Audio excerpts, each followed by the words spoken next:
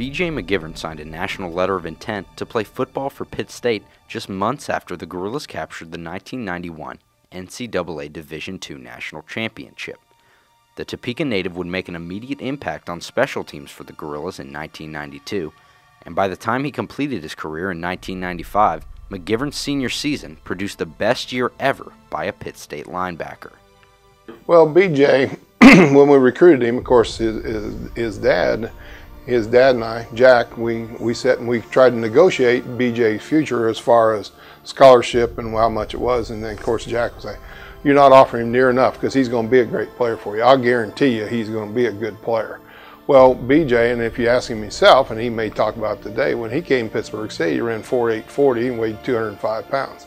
And then 4 years later, he's probably about 220 and ran 4.540. You know, so he spent a lot of time getting his skills and waiting his time to play. And when he got the opportunity, there was no one better at his position than B.J. McGivern. McGivern played in all 15 games for the Gorillas as a true freshman in 1992 and established himself as an impact player on special teams, delivering hard hits and flying down the field on kickoff coverage. And that hard-nosed attitude would continue throughout his career as he honed skills and grabbed spot duty behind veteran linebackers Cooper Harris and Andy Sweet before emerging as a frontline player for the Gorillas in 1995. You know, I could be very entertaining when I talk about BJ, but you know what? Everybody out here needs to know what a great football player he was. I don't think, well, I know that in my tenure from 1988 on, and I coached defense, you know, for several years, that we had a better player at the linebacker position than B.J. McGivern was in 1995. He was by far the best player at that position in the conference, and for any given year, he was the best linebacker at Pittsburg State that we coached. Finally emerging from the shadows in '95, McGivern seized his opportunity to shine and made a profound impact for the Gorillas, recording 112 tackles in Pitt State's 10 regular season games. McGivern earned MIAA Defensive Player of the Year honors while leading Pitt State to a conference title and NCAA playoff berth. And it was also in '95 that he would make a career-high 17 tackles in the regular season finale versus Northwest Missouri. And his efforts in the postseason only solidified his stature as one of the premier players in Division II that season. McGivern posted a career-best 19 tackles in a home playoff win over Northern Colorado, then added 18 tackles in a hard-fought 9-7 victory over North Dakota State in the national quarterfinals. He then made 13 stops, including 4 behind the line of scrimmage, as the Gorillas stunned Texas A&M Kingsville. And McGivern ended his career with a 10-tackle performance in a hard-fought loss to 3-time national champion North Alabama in the title game on the Lions' home field in Florence, Alabama. McGivern made 77 tackles in his final 5 games, finishing the season with a school record 172 stops and earning first-team All-American honors from Football Gazette and the Division II Sports Information Directors. McGivern's free-spirited approach and love for the game of football kept daily life interesting in the Pitt State program. But in the final summation, McGivern's legacy will stand with him being remembered as one of the greatest players to wear a Pitt State uniform. You know, BJ was just physically tough, and of course he put a lot of smiles on my face and a lot of joy in my heart. And as I look at it, he put more smiles on my face and more joys in my heart than he did gray hairs on my head. But it was a close contest at some times. BJ was, you know, just a very unique individual. If I had to look at him, I have to look at him like my son Kyle and compare him to a racehorse. That if you take a spirited racehorse and you break his spirit, you end up with a plow horse. Thank goodness we never messed with BJ's spirit, because he was fun-loving, great to have around, a super player as far as leading by example.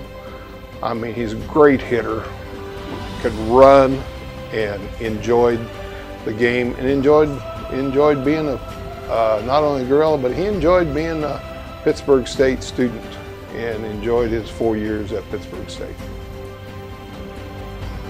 And now, BJ, And you are responsible for a lot of these gray hairs, but I wouldn't trade it for anything. Love you. And welcome to Pittsburg State University Hall of Fame. Go Gorillas. Parents, family and friends, coaches and fellow inductees. As I stand here today, I am deeply humbled. And for those who know me, that is not a familiar feeling. To be inducted into the Pittsburg State University's Athletic Hall of Fame is a huge honor and a true blessing. I would like to congratulate my fellow inductees on their induction and their accomplishments. It's a privilege to be in your presence and inducted with you today.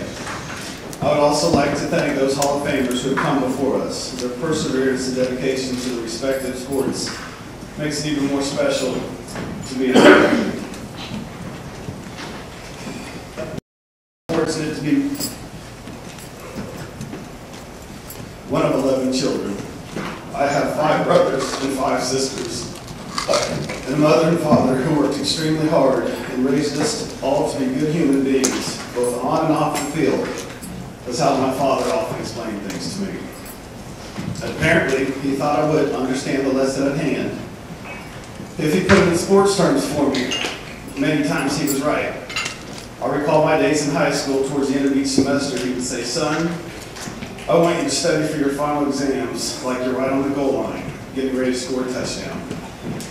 Finish strong was his message, which is one I've never forgotten and still use in my daily life. I started playing football in 3rd grade under the direction of Coach John Egan. I knew from the moment I stepped on the field, football would be a part of my life for a very long time. Starting out as a lineman and eventually ending up in my linebacker position. I always dreamed football would take me far, but I'm so lucky and thankful that it led me to this fine university and to today. Inducted into the Hall of Fame. One thing I know for sure, no one gets here alone. So there are some very special people I'd like to recognize today. These people not only molded my football talents, they molded me into the man that stands before you today. I would like to take this opportunity to thank them for their guidance, encouragement, inspiration, patience, and dedication to my success and my football career. With never expecting anything in return, you pushed me to my limits, as I am sure I pushed you to yours. I would not be standing here today without each and every one of you. My mother Margie and father Jack, John Egan, Tom Stringer, Bobby Tall, my linebacker coach Larry Hurst, who's fast, Mike McGivern, Jerry Kill, Tim Beck, Chuck Boyles, my college roommates Kyle Roberson, Brad Homer, and Micah Bollinger. My brothers John, Mark, Tim, and Ryan. My favorite sister Lynn. And all the players and coaches I was fortunate to play with. To my parents, my beautiful wife Julie, and our 2 children Jackson and Presley Jane, and all the rest of my family. It means the world to have you here today. Your support and dedication to my success has always been unwavering. From showing up to every football game through guiding me in my life. I could not and would not be here without you. Your unconditional love and support made it possible for me to pursue my dreams. I hope you all realize how much I appreciate everything you've done.